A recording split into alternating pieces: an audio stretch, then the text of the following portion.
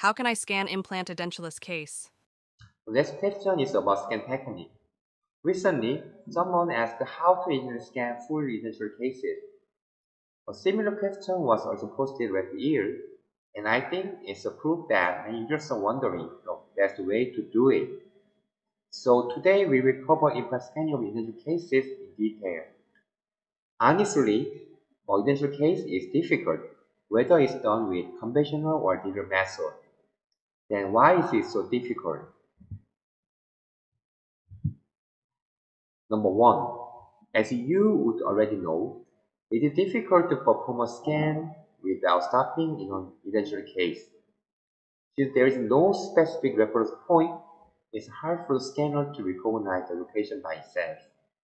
So, we need to add some reference point. Number two, basically, the main purpose of implant scanning is to record the positional relationship between the internal structures. However, for the usual case, the scanning area is too extensive, which may cause deformation. Number three, it's difficult to obtain the right registration with accurate vertical dimension, since the occlusion of patient is unstable. When you encounter an initial case for the first time, you may be confused about what to do. That's because these problems do not occur when we scan a partially identical case. In the past, a scanner would sometimes go off track and stop while scanning the cases, but the software has improved so much, now the scanner can recognize location with high precision. Here's a guideline for dental scanning. The Medit Academy posted a helpful video a few years ago. The first step is to correct enough data for the Ruby area that has the most distinct characteristic. As the second step, move the scanner like a plane flying in multiple directions from the base camp and then returning. There's some difference between number 2 and 3. In case of number 2, we scan immobile keratinous mucosa, and in case of number 3, we scan the mucosa area while pulling the cheek with the light pulse. Finally, as shown in number 4, scan the palatal area of U-shaped width to prevent distortion. Chen is really good at doing this. Chen, could you give us your tips for scanning dental cases? Okay, here are the three tips I can give you. First, I add some reference points at the edentulous area. If you put the global list on the long span area, scanning will go more smoothly. Second, perform scanning at once without stopping to prevent deformation. To do that, I always ask another step for an assistant and perform scanning very stably environment. Lastly, in order to complete the scan at once, I prefer to turn off the autosys function and try to move the scanner slowly. Thank you for the great tips. But there's a bigger problem other than the IT scan, right? Yes, I am scanning, but actually vital registration is difficult for me. Since I don't know which occurrence relation is correct. One day there was a situation. Dr. Zhang asked me to scan to make temporary key on the day of surgery. Scanning. I managed to do it, but right acquisition was impossible because there were no vertical stuff. What on earth did you want to do me too? Oh, I'm sorry. At the time, I also didn't have enough experience, so I thought you could handle it somehow. I apologize. I totally get why you were so upset. In this patient case, I should have scanned it in advance while the patient is wearing a denture, but I missed it. So, I used the traditional method of getting 30 bites on both sides while the patient is biting guards at the anterior ridge. I will explain later with pictures from a related article. Getting back to the topic, At the time I asked Chan for scan after surgery. It was a tough situation, but I successfully placed 6 implants and completed the surgery by connecting fixed scan bodies and filling abutment. I had to get scan data to make a temporary prosthesis, but scanning was not easy because there was bleeding. Thankfully, Chen came up with a brilliant idea and completed the difficult mission. The bleeding area was covered with impression material, and the decut areas of scan bodies were accurately scanned. Now the maxillary scan was done almost perfectly. The next problem was how to take bite registration. There were no vertical stops, so I tried to obtain arbitrary bite data. Here is an article. The article explained how making a body index can help record the vertical dimension of the individual cases, and how the analog data can be converted into digital scan data.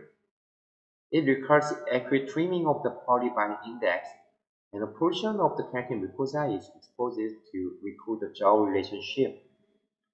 I got an idea from this article and implemented the body bite in my practice to obtain arbitrary bite registration. Since then, I often use the bite index on the day of surgery for these cases. Although the data obtained is not 100% accurate, as it depends on how the patient bites down. Despite the possibility of error, it's more convenient and it gives me enough information to design a temporal prosthesis. As you can see in the picture, I first delivered the temporal prosthesis for posterior teeth made based on arbitrary bite registration. After confirming the vertical dimension with temporal prosthesis, I tried to obtain an accurate bite registration again. After the process, I could make provisional restoration of the anterior area and then move on to making the final prosthesis. The picture shows that I make full use of temporal prosthesis and perform the bite registration process at least twice to find the optimal vertical dimensions. I like to use this kind of step-by-step process to make the final prosthesis for the patient. This process may seem complicated, but this is what gave me an optimal result with high accuracy, which is crucial because there is a long span between the abutment, especially in prosthetic for injured patients. This is what I've been doing since I was using the computer methods, but digital technology has simplified the process. When treating individual cases, technique I introduced today will definitely be helpful. Now I will briefly show you the scanning strategy for memory cases. Getting accurate data without deformation is even harder for mandibular cases than maxillary cases. When I scan these cases, I rec the scanner, scan on the necessary areas. Let's look at the video.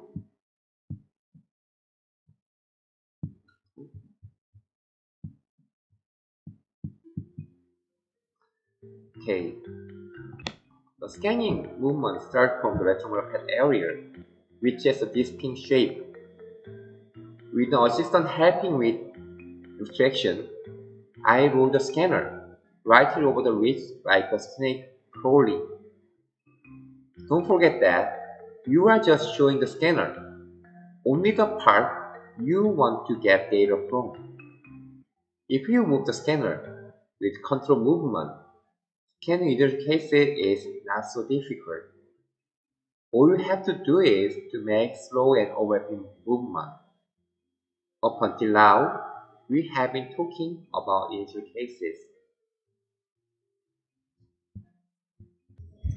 As you can see in the picture, I first delivered the temporal prosthesis for the posterior teeth made based on arbitrary bite registration. After confirming the vertical dimension with the temporal prosthesis, I tried to obtain an accurate bite registration again. After this process, I could make full restoration of the anterior area and then move on to making the final prosthesis. The picture shows that I make full use of temporal prosthesis and perform the bite registration process and read twice to find the optimal body dimension. I like to use this kind of step-by-step process to make the final prosthesis for identification. The process may seem complicated, but this is what gave me an optimal result with high accuracy, which is crucial because there is a long span between the abutment, especially in prosthetic for identification. This is what I have been doing since I was using the computer method, but digital technology has simplified the process. When treating identity cases, technique I introduced today will definitely be helpful. Now I will briefly show you the scanning strategy for mandibular cases. Getting accurate data without deformation is even harder for mandibular cases than facial cases. When I scan digital cases, I let the scanner scan only the necessary areas. Let's look at a video. The scanning movement starts from the reticular pad area, which has a distinct shape, with an assistant helping me with retraction. I roll the scanner right over the ridge like a snake crawling. Don't forget that you are just showing the scanner, only the part you want to get data from. If we move the scanner with controlled movement, scanning either cases is not so difficult. All you have to do is to make slow and overlapping movement. So you can do it. Don't have to worry about this. Up until now, we have been talking about identity cases.